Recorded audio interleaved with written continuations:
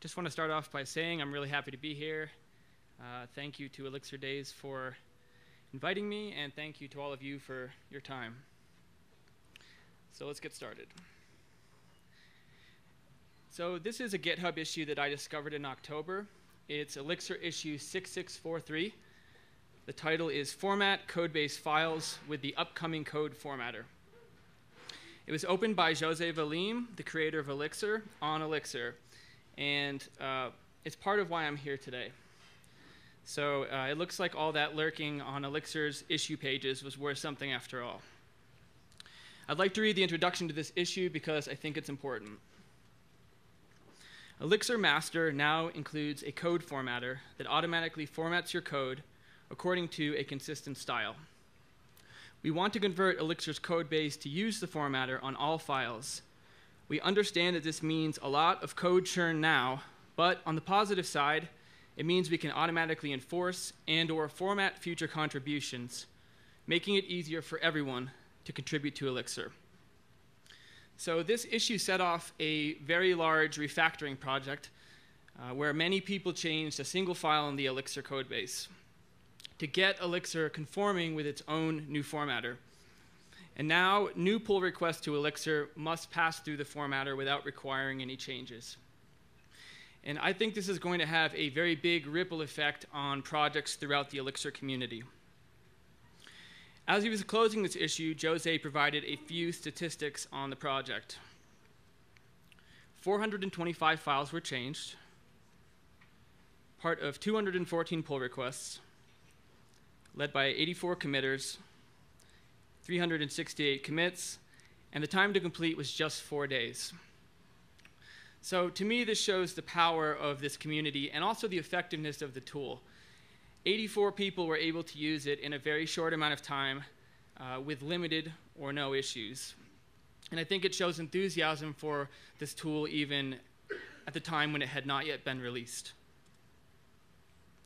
My name is Jake Worth. You can find me around the internet at @JWWorth. I work at HashRocket in Chicago. Elixir's been my hobby language for about a year and a half. And when I'm not working, I help maintain an open source Phoenix application called Today I Learned. So what is this? It's just a little GitHub issue, but I think it represents a really big change. We are a changing community. Before version 1.6, style is subjective. We're all code artists slinging our own artisanal version of Elixir. After 1.6, style conforms to a community style guide. We all have an agreement on what we think good style is, and we share a consensus. And the word community is interesting to me because this was not the result of a democratic process or a standards board. It's a really big change, and it will affect each of us and the Elixir community. And it led me to some questions that maybe you've thought about too.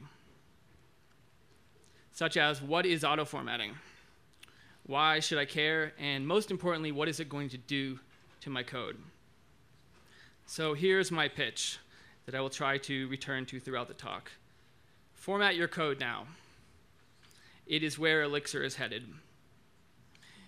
This moment puts Elixir in the middle of a larger and I think fascinating discussion that's going on in software development, one that I think is changing. And I'm here today to help us gain a better understanding of this tool and a deeper grasp of that discussion that's happening right now. My agenda is we will be talking about a history of auto-formatting, then we will look at arguments for and against, and close out with practical applications. Once I get off stage, these slides will be on speaker deck at @JWWorth. This talk is going to be about 37 minutes, so hopefully we'll end in time for that coffee break. Okay, part one, a history of auto-formatting.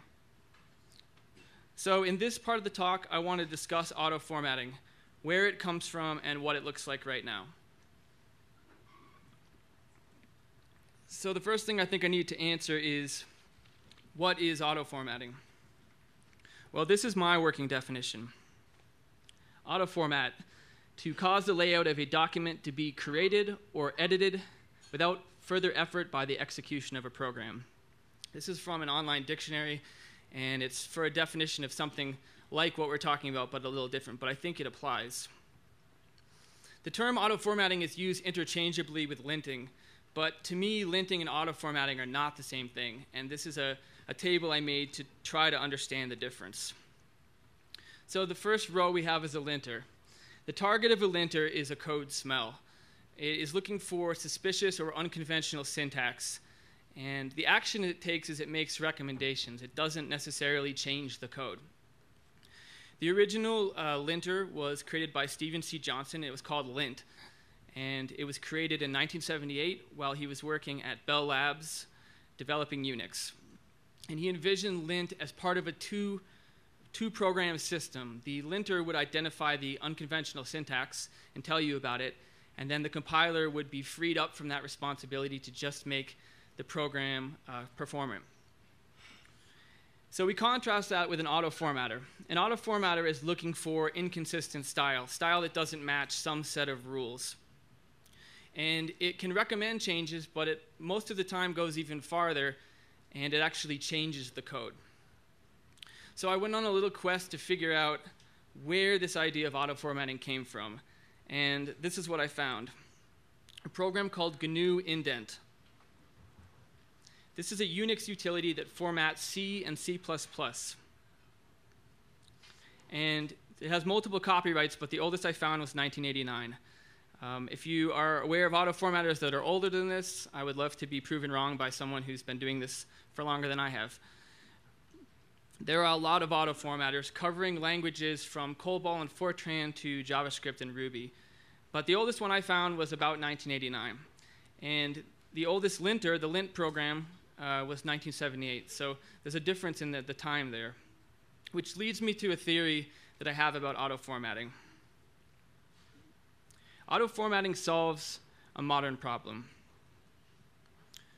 Let me explain. So we need auto-formatters now because we are using certain languages. We are using these modern, expressive, high-level languages like Elixir. And we're using languages like JavaScript that have a lot of baggage and technical debt. And these languages provide a lot of different ways to do something. The Ruby principle of least surprise comes to mind for me, where if I try something in Ruby I've never tried before, I should not be surprised by what happens. I should have a pretty good idea what's going to happen. Contrast that with a language like C that Stephen Johnson was using that has less choices and less expressiveness.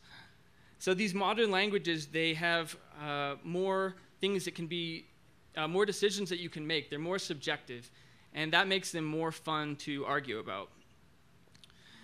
So that's my theory based on my time thinking about this problem. We can talk about a recent example of a community that adopted an auto-formatter, and that is Golang. So Go was created in 2009, and the auto-formatter GoFumped was released in 2013, 4 years later. There's an overview of this moment in Go's history on the Golang blog. In that blog post, the author observed that 70% of the packages in the wild at that time were already conforming with the GoFumped rules. And the community set out to close the gap. So from a casual Go user's perspective, to me it seems hard to find Go code today that doesn't conform to this tool. And I think there are some lessons that we can learn from this. In that blog post, the author made 4 arguments for GoFumped that I'd like to quickly review. Auto-formatted Go ought to be easier to write. Never worry about minor formatting concerns while hacking away. Easier to read. When all code looks the same, you need not mentally convert others' formatting style into something that you can understand. Easier to maintain. Mechanical changes to the source don't cause unrelated changes to the file's formatting. Diffs only show the real changes. And lastly, uncontroversial. Never have a debate about spacing or brace position ever again. Yeah, sounds great. That sounds pretty good, right? I'm pretty much sold on this tool. I love that word uncontroversial, as if anything in programming could ever be truly uncontroversial. But this was the dream, and it seems to have worked. When we look at Go code today across projects, it seems very uniform in appearance, and that's because of Go Funked. So to wrap up on Go, I think that this can be done, and it has been done recently. Let's contrast that with what's happening right now in Elixir. Elixir was created in 2011, and the mixed format tool, the auto formatter for Elixir, was released in January of this year. And there's a nice overview at the ElixirConf keynote last year by Jose Valim. In that talk, he explained why he built the tool, the main keyword being productivity. And I want to talk a little bit about the arguments that he made later in the talk. But for now, as soon as he finished that keynote, he went out and tried to be successful with the tool as Go had done. Part of that was the pull request that I showed at the beginning of the talk, where we're actually changing the Elixir language. Some other interesting stuff happened too. This is pull request 46 to a project called Elixir Style Guide. Remove guidelines that are automatically handled by a code formatter. It was opened by Jose Valim. What this pull request does is it removes 443 lines of style guide documentation, which is about half the project. Jose opened a similar pull request against Credo, the popular code analysis tool, removing 12 style checks that are made redundant by the auto formatter. So these pull requests weren't meant to be merged, and in fact, since taking the screenshot, they both have been closed. But they were meant to make a statement. And to me, that statement is pretty clear. We don't talk about these anymore. These rules are built into Elixir now, and we have other problems to solve.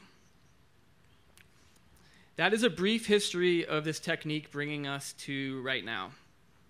In the next part of the talk, I'd like to look at arguments surrounding this controversial practice. So part 2, arguments for and against. In this part of the talk, I'd like to cover the main arguments for and against making a change like this. You know, it's already been decided for Elixir, like we already have the tool, but I think it's worthwhile to consider the implications, because it definitely won't be the last time that a language tries to make such a pivot. So here's a preview of my arguments. For, we'll be talking about productivity, consistency, friendliness to newcomers, and execution. And against, I'm calling that but my preferences. And that is the whiniest voice that I can conjure, but we will dive into that in a second. Okay, so argument 4 is productivity. This is a definition of bike shedding from the Jargon File Dictionary. Bike shedding. Technical disputes over minor marginal issues conducted while more serious ones are being overlooked. The implied image is of people arguing over what color to paint the bicycle shed while the house is not finished. The implication of this type of idea, I think in this context, is that most style preferences don't matter. Your code has a lot of bike sheds that you can spend a lot of time thinking about and discussing. When you take all those bike sheds away, when you stop arguing about the color of the bike shed, you'll have more time to produce. At least that's the idea. Second argument 4 is consistency. And this is something that Jose talked about in his keynote. Elixir should have a consistent style, and distinct style guides separate us.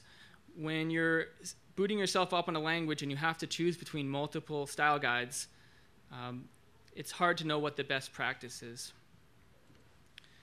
And we need to have collective ownership of the community's code. We should all feel like we own the major projects in our community, the major open source projects. That's one of the reasons that you would open source a code base to begin with. So Jose brought up an interesting metaphor about consistency that I would like to illustrate. So this is Steve Jobs at the Apple keynote in 2009, and he's wearing an outfit that he wore a lot, which is glasses, a black mock turtleneck, Levi's 501 jeans, and a pair of New Balance sneakers, which you can't actually see. Jobs was known to have owned hundreds of copies of this outfit, this exact outfit, and he wore it every day, even on really important days like the Apple keynote, for a simple reason: to eliminate trivial decisions. Rather than focus on his appearance, Jobs chose to delegate that to a repetitive system and instead focus on the huge and consequential decisions that he had to make every day. He was trying to be consistent and, as a result, be more productive, which I think he definitely was. Okay, a third argument for is friendliness to newcomers. New developers shouldn't have to learn how things are done here on every team. Maybe we can let them focus on onboarding and then learning about your product and contributing as quickly as they can. Elixir code should be exemplary. If we take some Elixir code and put it in a snippet and then put it in a book like 7 More Languages in 7 Weeks, which is where I first saw the Elixir language, it should look good and it should reflect highly on the community. And feedback on your code need not always come from a human. Perhaps the formatter can handle low-level style concerns before an overworked open source maintainer ever has to even see the code. We want more people at ElixirDaze, and newcomers feeling welcomed by us and our code conventions is one of the ways that that happens. There's one more argument for this tool, and it's specific to this auto formatter, which is the execution of this tool, the specific way that it was designed. And here are the guidelines outlining this tool. So it has 3 guidelines. The first is it does not change code semantics by default. The formatter is not supposed to change what the code does. And there are some safeguards built in to continue to verify that this is true. The second is that it minimizes configuration. I know we have some people who've written Ruby in the room. You might be familiar with a library called Rubocop, a popular auto formatter in linter, written in the Ruby language. So Rubocop has many flags that you can turn on and off that change what it cares about. So many that it's usually written into a file called .rubocop.yaml. When you look at a large legacy Rails application, this file can grow to be tens or hundreds of lines long. And that makes it very difficult to know what the gem is going to do when you run the executable. It's very tough to predict. If we contrast that with the config file for the Elixir language for its own auto formatter, it's only 19 lines. So we're shooting for minimal configuration.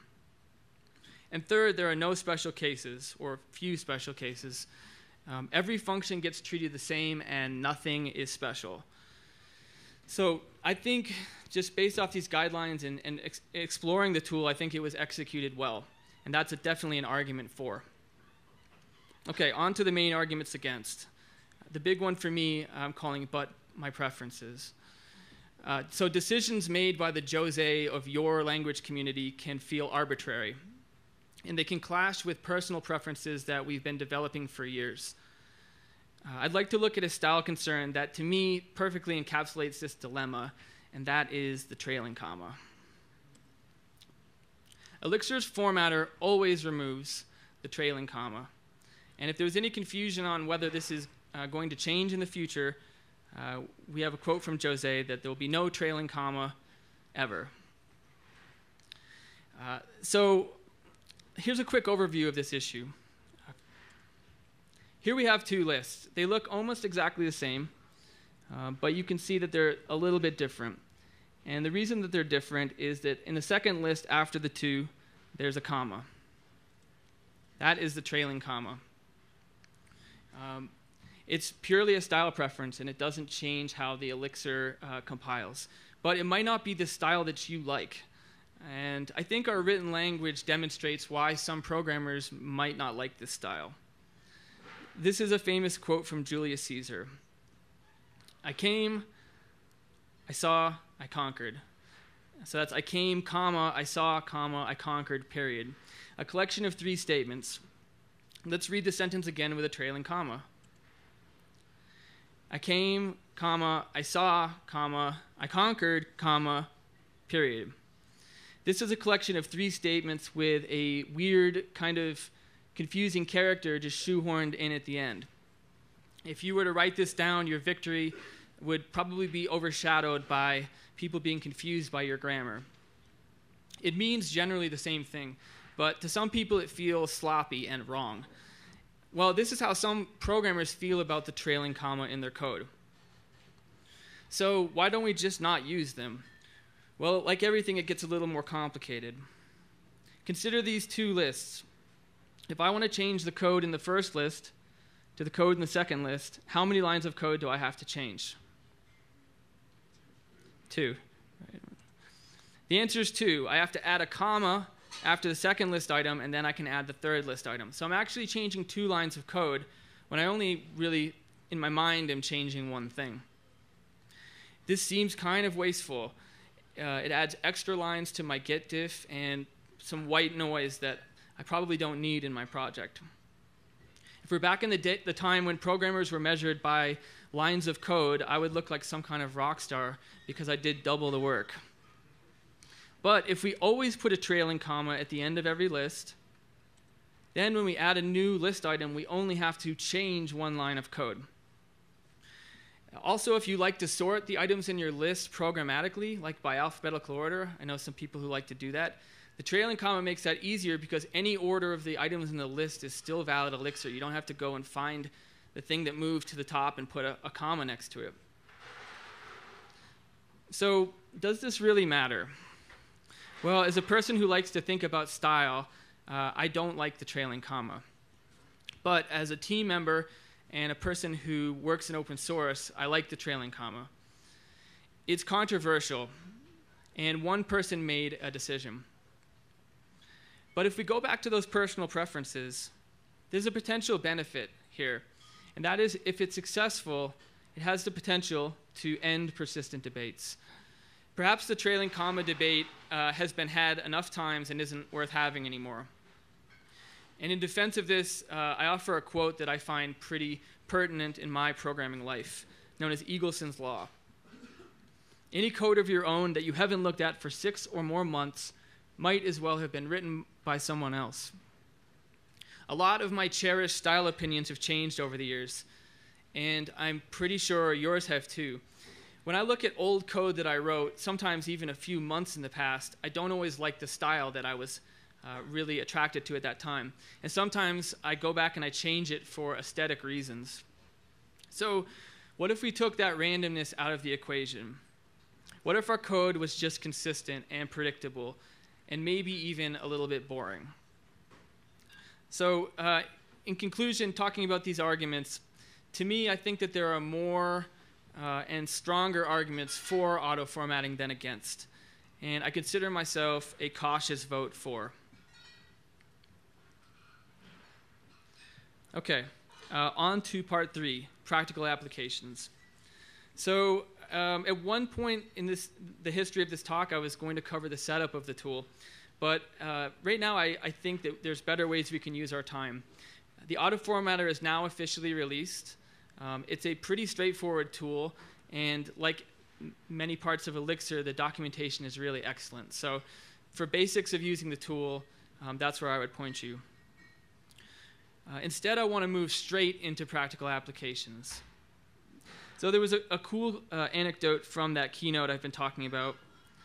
The moment that Jose finished the auto-formatter, he took it and he ran it against the source code for the auto-formatter. And so just code that he had immediately written, he auto-formatted. And he was really surprised by how different the code looked. But as he started to read through it, the changes started to feel natural and correct. And in a weird way, he was shifting his own concept of what good Elixir code actually looks like. In this part of the talk, I want to try to do the same thing for all of us by looking at some production Elixir code in a project called Today I Learned. This is a little bit about that project. So this is Today I Learned. You can see it at til.hashrocket.com. We built TIL in 2015 as a platform for our company to publish short technology blog posts. And we started off by writing it as a Ruby on Rails app. But picked up some interest in Elixir, and we rewrote it as a Phoenix Elixir application last year with the name Tilex, TIL plus EX. It was really fun, and it was part of why I'm here today. It really made me love Elixir and this world.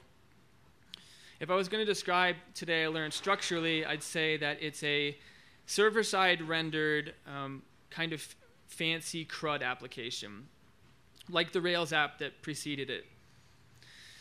In regards to code quality, I think it reflects that we were all learning Elixir, the people who built it with me. We were trying out unconventional patterns. We were trying out some things that maybe had never been done before in Phoenix, at least not somewhere where we could see it. And we were maybe doing some things the Rails way.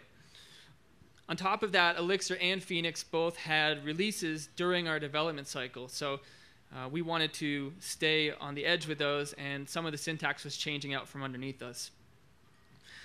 My point is that the code can be a little inconsistent, and that makes it a great sandbox to test out the formatter.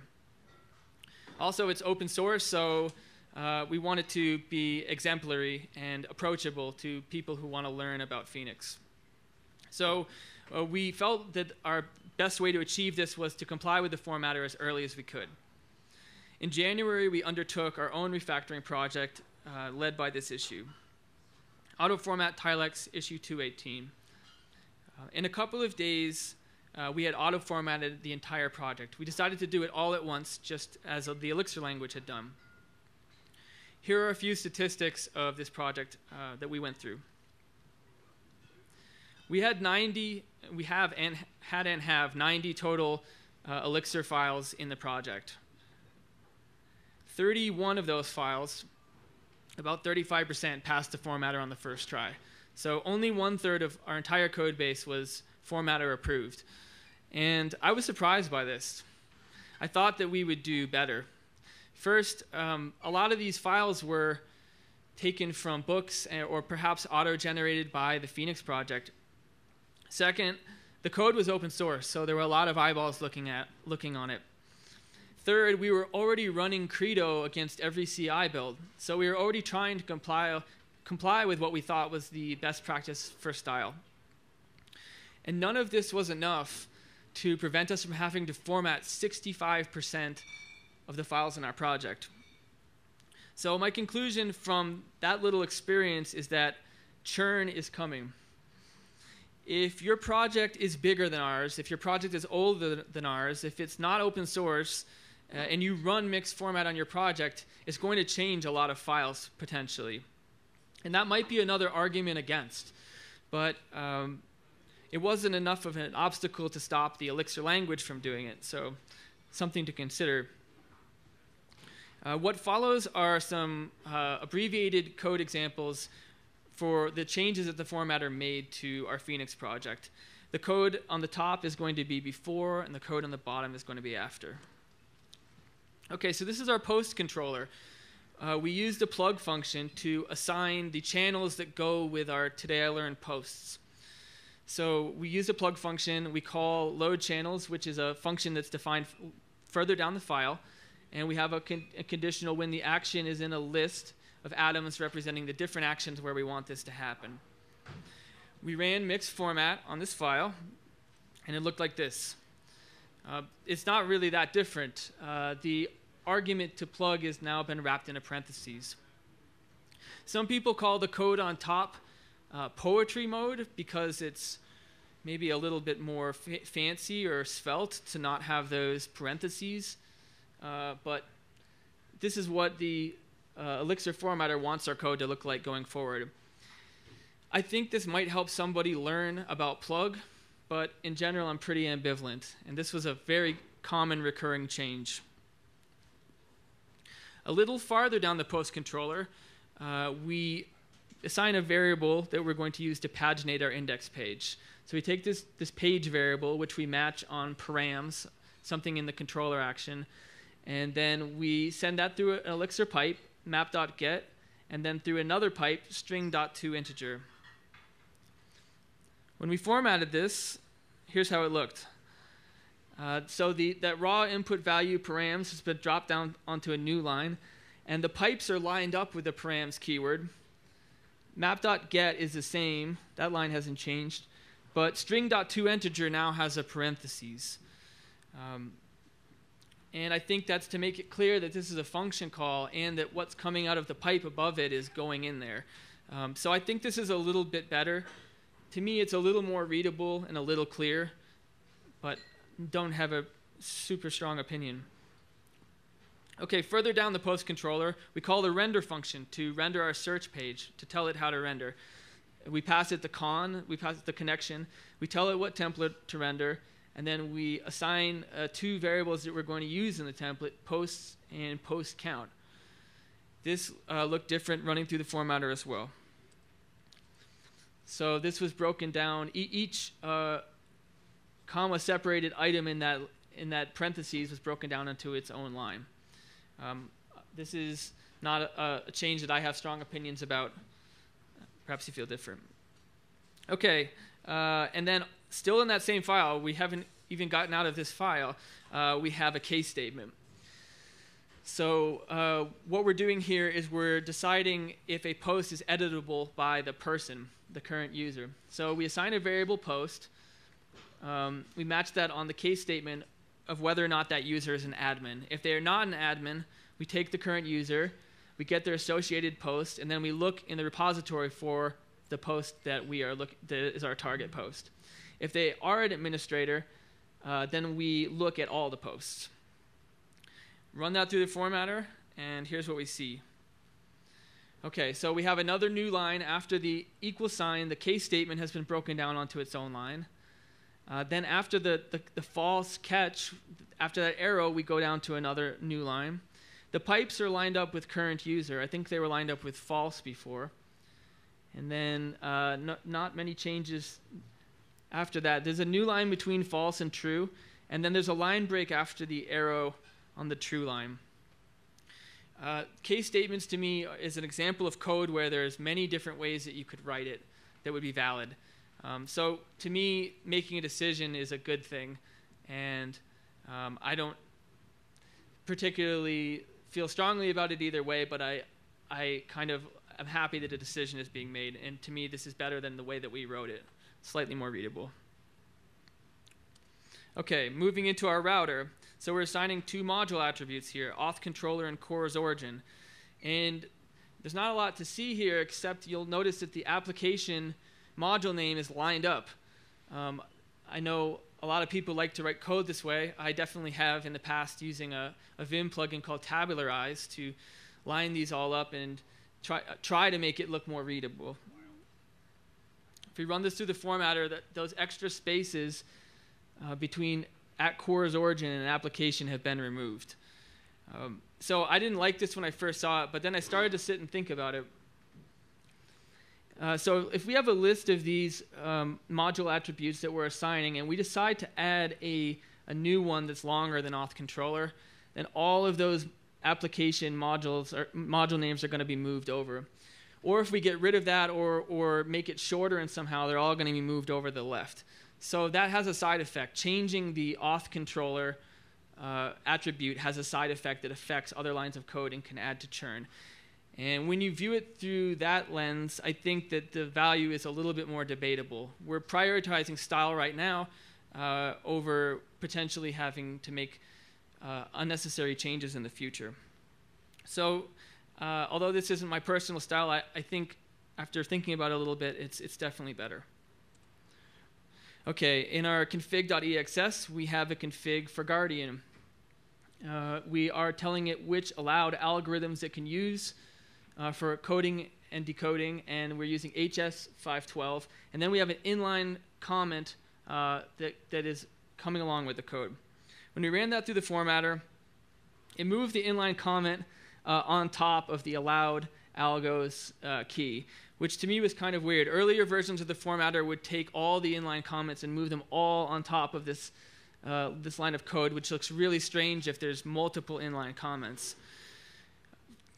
I'm not a fan of comments in code in general, especially inline comments, so this actually brought this comment to my attention. I had forgotten it was there.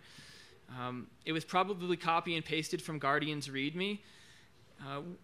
Wherever it came from, the idea that this is optional is advice that we took a long time ago. We know that it's optional, and we decided to include it, so that information is maybe not so useful at this time. So I actually just got rid of the comment. Conclusion here for these changes is that I think that these are pretty small, pretty forgettable changes that generally improve the code, and to me do not make it worse. They're changes that I generally like, but they're also changes I would be very unlikely to ever apply on my own consistently. So what's next? We changed all these files. We could test, deploy, and move on. But that's really only half the problem. The other half is enforcement. Because if somebody adds a new file, if somebody tries to change these files, all these pull requests, all that churn that we decided we were going to accept, turns out it was for nothing. So how do we make the changes stick? For Tilex, we went with a CI integration. So we're using Circle CI, and once we installed Elixir 1.6 on our CI server, we added this step. It's around the same time when we're running our tests. So we add the mix format step with the flag check formatted. So mix format is the baseline command to format everything, but the check format flag is there because that checks to see that the code base is already formatted. If that fails, then the formatted contents won't be written to disk or printed to standard out. So if you try to push to our project or you open a pull request, we have it on forked pull requests as well. And mix format has anything that it needs to change, then the build is going to fail. So if you want to contribute to Today I Learned, you have to format your code with the auto formatter. That's the decision that we made. So now we're enforcing it on CI just the same way as Elixir is doing. But more important to me is how do I keep people from pushing red? It's not fun to push red to an open source project you want to contribute to. How do I prevent that? And one way is text editor integrations. This is what I have set up on my machine right now. It's very basic, but it's for Vim. I have an automatic command on buff-write post. Anytime a buffer is written, after that, if the file matches EXS or EX, silently go into command mode with a colon, shell out, mix format, and then pass the check equivalent flag and do all of this on the modulo, which is the current buffer.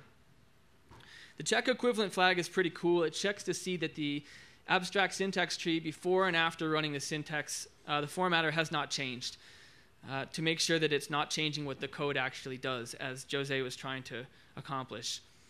I believe that this tool has been integrated already with a lot of the popular formatters that are out there right now. And that type of adoption is going to be really important. When you look at GoFumped, it's integrated with every text editor and version control system that's out there. And I think that's where an idea like this lives or dies. It's not fun to push red, and automation can help us to prevent that. So I hope that this part of the talk has shown what the formatter does and given you some ideas about how you could integrate it with your own project. Okay, so to wrap up, my thought is that you should format your code. And we've looked at a history of auto-formatting, and we've seen that this can be done on an open source project. We've talked about arguments for and against, and I think there are more arguments for than against. We've seen some practical applications and seen that you can actually set this up right now. There's another reason to use this tool as well, and that is new auto-generated code and projects and code that you bring in from dependencies are likely going to be using the auto formatter. So by using it yourself, you're writing code that's in harmony with those projects, and you're not fighting against style that is going to be part of those projects that you bring in. And so that's why I say format your code, integrate it with your text editor and your CI. My larger point here is that we are more than masters of the bike shed. We are more than pedantic memorizers of style conventions. We are builders, and we should focus on building cool things. That's what I came to ElixirDaze to talk about. Hope to talk to some of you more afterwards if you share that passion. Once again, my name is Jake Worth. Thanks to ElixirDaze, and thank you all for your time. So I guess I just wanted to ask, are there processes in place for the Elixir community to modify the style if that's not serving the community well? Because I understand like preferences are neither here nor there, but some developers might be dyslexic and line breaks are necessary for understanding that stuff. And so that can actually make developers leave. It's not that they have preferences, but like they actually can't code anymore if the code becomes illegible to them. Do you know if anything's in place at this time for the community? That's a great question. the accessibility of this tool is not something that I had considered until right now. So thank you for bringing that up. The Elixir does somewhat have to me, a feel of the benevolent dictator for life spirit, where we have a very involved, passionate lead maintainer, and I don't know at this time how receptive he is to suggestions for changes, but I would encourage anyone who feels that way to pursue it through the GitHub Elixir repository, because I think that stuff's really important. Okay, well, guess what? Thank you, Jake.